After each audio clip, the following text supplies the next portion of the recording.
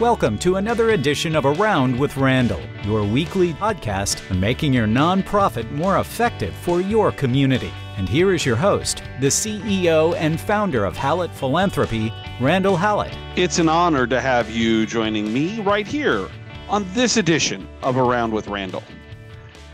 Today, I want to spend a little bit of time talking about fear.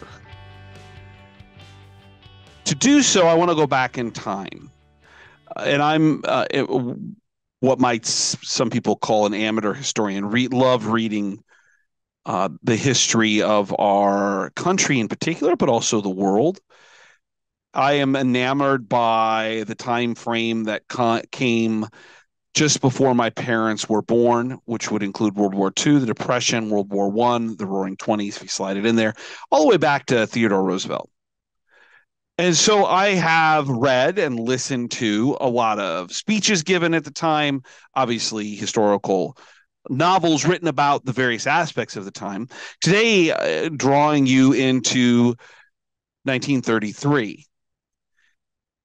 It was in the height of the Depression, and there was a transition in the White House. We went from Herbert Hoover, former Commerce Secretary, who had become president in election 28, taking the oath of office in 1929, and he was being shepherded out to, after being defeated by Franklin Delano Roosevelt, the Democrat from New York, former governor, actually governor at the time, a former naval secretary.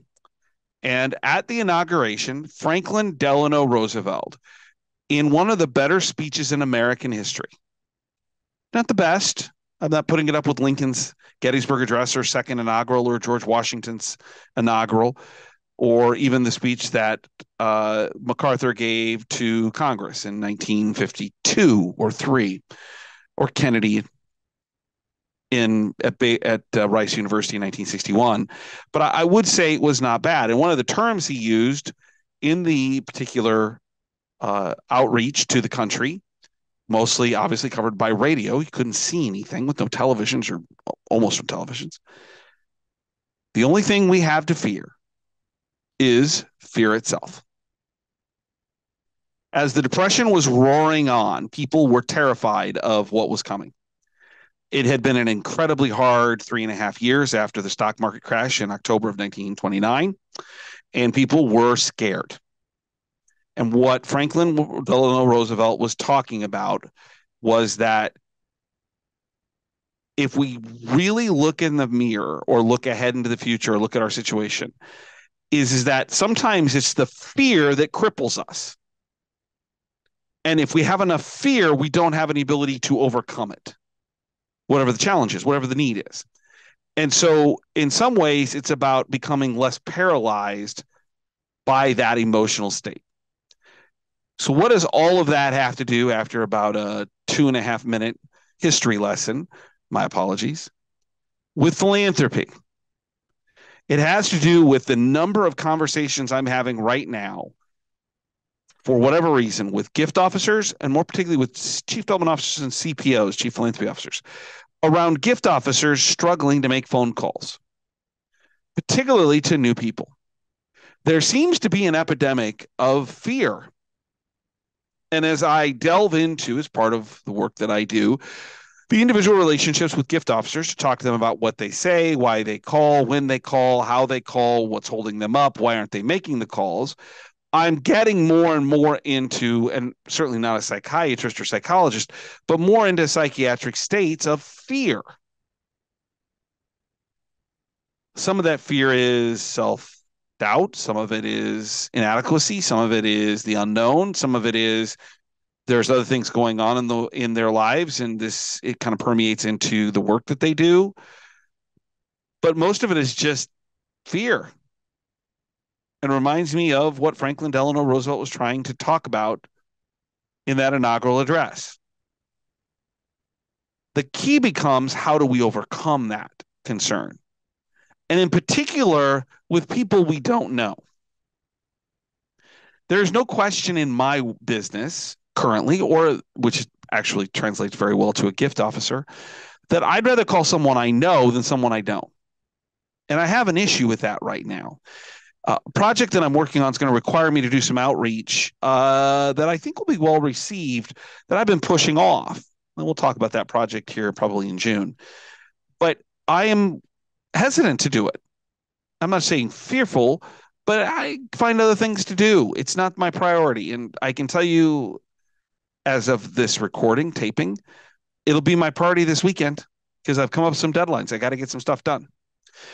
We don't like, naturally, as most of us human beings, to talk with people we don't know. It's not unusual. There's study after study after study after study that talks about that we'd rather deal with the people that are in kind of in our network. I've always been enamored with people who have such a natural ease with calling and talk to someone they don't know. And in the last several weeks and months, as this fear of calling has seemed to, I don't know, picked up or just kind of in my world all come together, I started asking some questions of some people that I trust. And I said, what do you do about this natural apprehension we have as human beings to develop new relationships, to take risks, to put ourselves out there? They gave me 5, and this becomes the part 1 of the tactical. Part 2 is incredibly tactical. But they gave me 5 things to think about. 5 things that I looked up and I found out, well, other people are talking about it. How do you deal with this emotionally when you really don't know what to say when you call someone? How do you get over that just first ability to pick up the phone and call them? The first thing is to face your fears. I find it much more rewarding when I have the ability to talk about it. And maybe today's podcast is a little therapeutic for me with the project that I have to work on. I just got to do it. Is it my favorite thing? No, it wasn't when I was a gift officer. But I also know that my success, which we'll talk about here in a second, is the 4th thing, was just much higher in life when you can get over that apprehension and make the phone calls, build relationships. So face the fears. Number 2 is look at the evidence.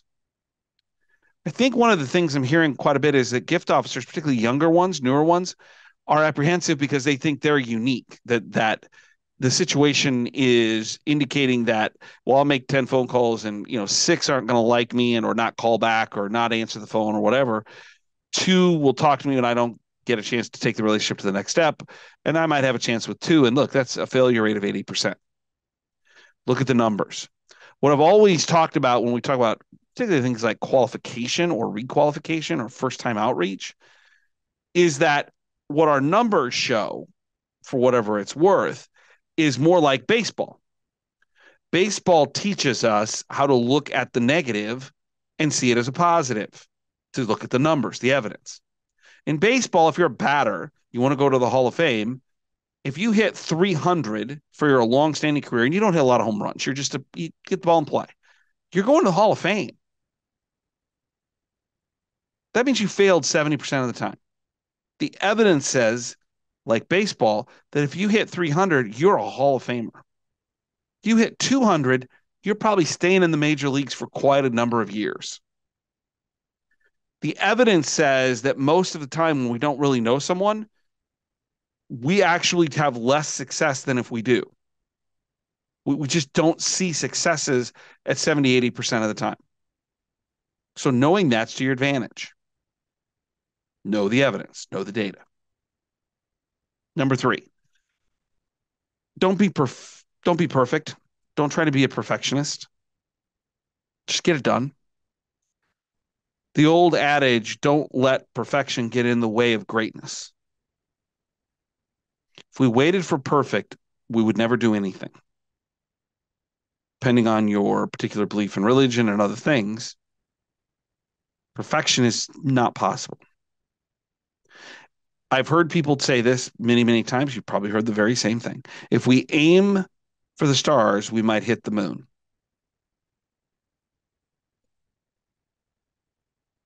It is natural to want to do it really, really well. If you just do it well, you'll build more opportunities to get really good at it.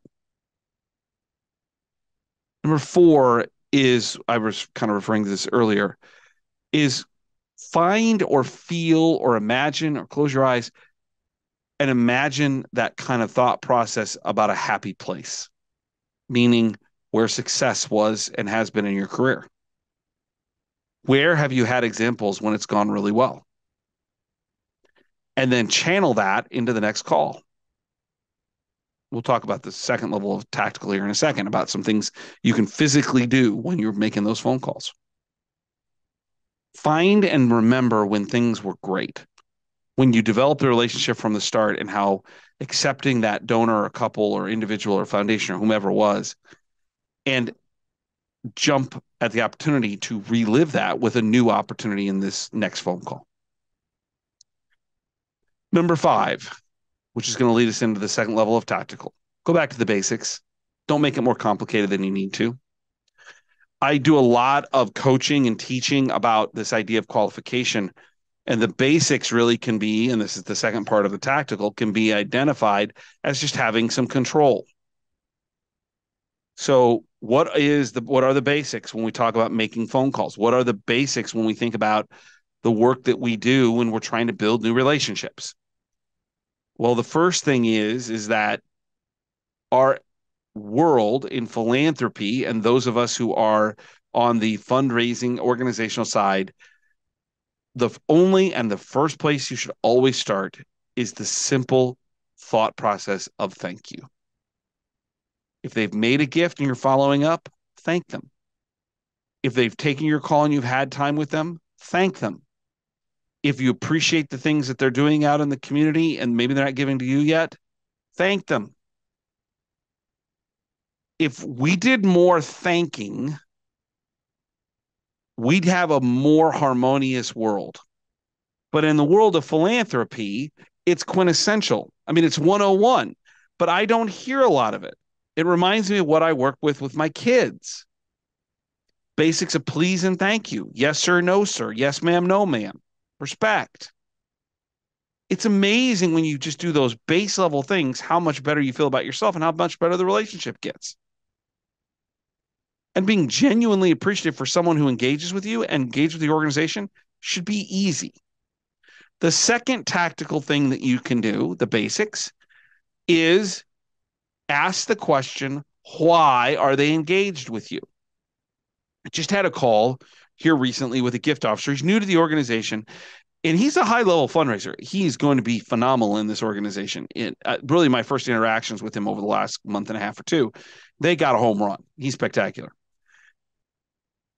We were talking. He says, yeah, they gave me 16 names. I'm on the phone. All I do, these are people who've given 1, 2, 3 gifts. They're not quite sure where they fit, but maybe they screen kind of well for wealth. He's starting every call off with thank you. And then pivoting quickly to, why did you engage? Why are you involved? What made this important to you? And then it begins these longer conversations about why. Why is it this was a priority? And he is deepening the relationship quickly. Number of them. If you just remember one thing from this podcast, if you spent more time thanking people and asking why it was important, you're going to cover a lot of the ground that comes with fear. Because then they do all the talking, and all you have to do is listen. People like to be appreciated. People like to tell their story. Why in the world would we use those more often? Then you can pivot into what you're doing and why you want to talk with them based on the thank you and why they engaged. The other thing I would be remiss is about not talking about is kind of the technical aspects of what you can do to make your calling better. So once you get over the fear and once you kind of know where that is and you can kind of deal with it and think about the good places successes that you've had and go into those places kind of mentally, and you can visualize that and you can then talk, not worry about perfection. You get into the basics and now you're like, I got to pick up the phone. Number one is, and I just don't see this done, but it should be easy with Zoom, GoToMeeting, Teams, and other things where we can record things very quickly. Do a call to someone and record it, or do a practice call with someone else and record it and listen to yourself. When I was in broadcasting many, many years ago, I used to come home, and this is when we had VHS tapes, so that'll tell you how long ago it was. I would watch the game again, or I'd have my wife, when I was on the radio, literally use a cassette player on an AM station, tape it, and I'd listen to it. I'd listen to the rhythm. I'd listen to the description. I could remember what I saw. Did I describe it? Did I like what I said? Did I mess up what I said in terms of what I was seeing and telling the story? You'd be surprised what you can learn about yourself. I just don't see it done very often. It's highly effective. Number two is, if you could do anything, is to smile when you're on the call.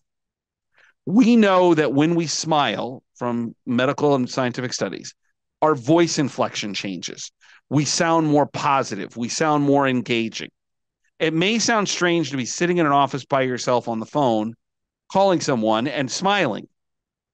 I'm telling you, it works. Try it. Practice it. Put a smile on your face.